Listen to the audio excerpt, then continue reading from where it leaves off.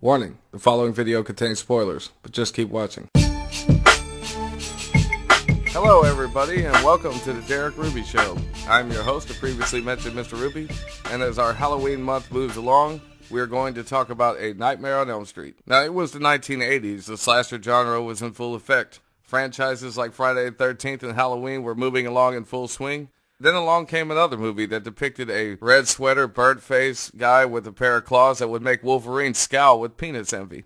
So our movie opens up with a dream sequence, as we see who we believe is our main protagonist walking around in a boiler room type setting. We also see the claws being fashioned on the table. And there's some very eerie symbolism with goats and stuff. I really don't know what the fuck the goats are doing there, but needless to say, the opening does set up not just one, but two pieces of iconic music that we'll be remembering for a long time.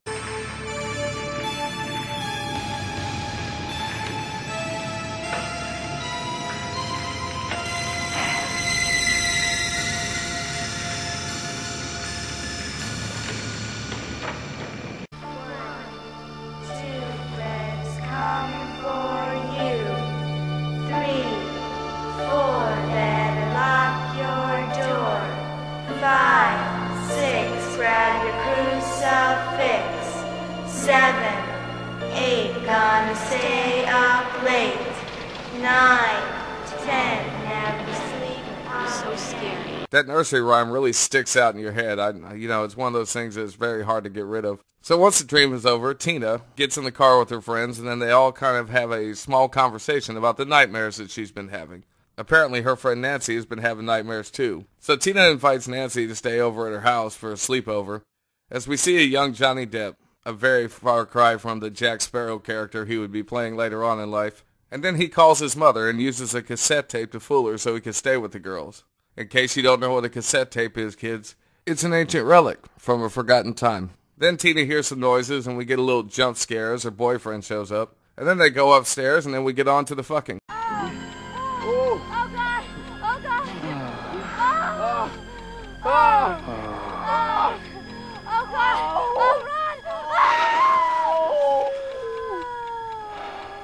Morality sucks. And once that's done, we get a lot of the iconic images that we associate with this movie. We see Freddy's head coming out of the wall over Nancy. Somebody's whispering Tina's name as she goes walking around outside.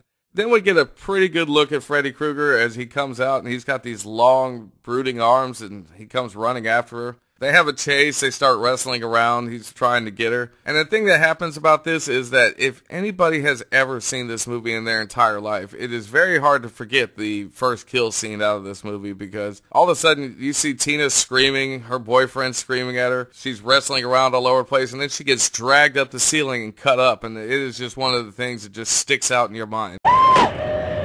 Tina! Tina! Tina!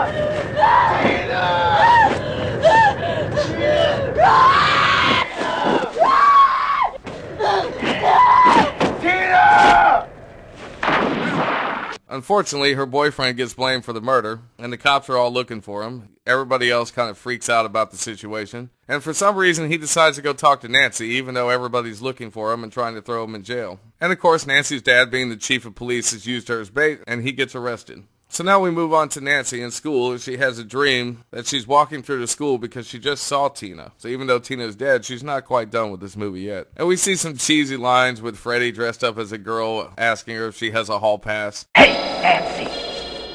No running in the hallway.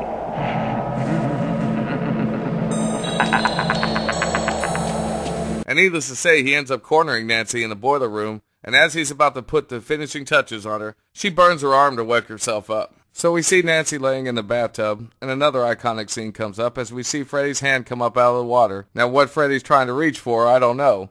But her mother knocks on the door, and his hand disappears. She tells Nancy, don't fall asleep because people drown in the bathtub. And what does Nancy do? She falls asleep, and Freddy tries to drown her in a bathtub. It's a pretty interesting little sequence. So Glenn comes to visit Nancy in her room, as Nancy has an idea and she wants Glenn to watch her as she goes to sleep. And she can see Freddy brooding over Rod in jail. So she wakes up early in the morning and bitches Glenn out because he was supposed to stay awake and wake her up if she ever fell asleep, and he didn't do that. And they go to the jail. She convinces her dad to let them go see him, but by the time they get there, it's too late. The bed sheet's been wrapped around his neck, and then we get our second kill for the movie.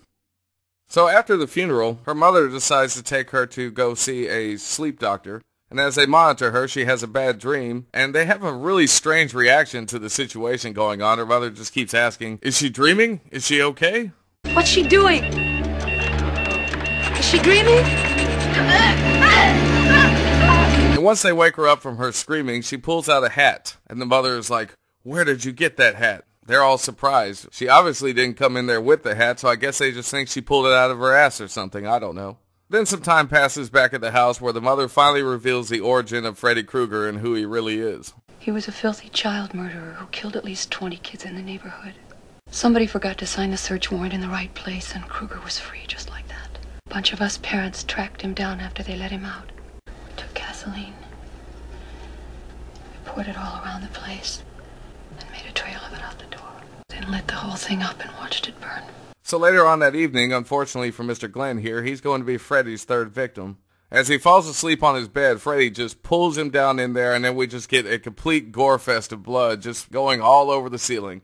The cops are called, everybody comes and checks it out, and then Nancy devises a plan to get Freddy. And unlike most heroines in the movie, who just kind of play it by ear, she actually devises a plan to catch him. And she goes to sleep and they play chase, and you have one of the biggest climaxes through the movie. And one thing that I do remember about it, even as a child, I remember just flipping through the channels and seeing Freddy scratch his claws on the boiler room pipes. And as a 6-, 7-year-old, that was pretty scary. So they get into a scuffle, and she manages to pull Freddy out into the real world. And they have a fight in her house. She sets up a bunch of traps, which obviously Home Alone borrowed a lot of ideas from. Her dad and the other cops come to help her. The whole house is on fire, and then Freddy takes her mom into the dream world or something. I don't know exactly how that worked. But then Nancy says that she's figured out the secret, and she's not giving Freddy any energy anymore. And then Freddy disappears. And the movie appears to be over, or so we think. As you see Nancy and her mom come outside, her mom says she's going to stop drinking. And her and all of her friends get into the car, and the car looks like Freddy. And we get that one last spot where Freddy busts through the door and pulls her mom in. And that's Nightmare on Elm Street. So I don't know if all the previous deaths did happen. Did they not happen? I don't know. That movie kind of leaves you to wonder. At least it's not explained in this first go-round. So Nightmare on Elm Street, it's pretty good. It proved that you don't have to be a silent killer to be intimidating. Freddy falls short of his wisecracking self that we see in the later movies, but the things that he does say works very well. I'm your boyfriend now, Nancy. This movie plays on your mind because sometimes you're not sure exactly when a person's dreaming or when they're not. So it is a slasher movie, but it's also a psychological thriller, and it really does not have a high body count. I mean, there's only like 4 deaths in the entire movie. But as far as horror movies go, this one is a very good one.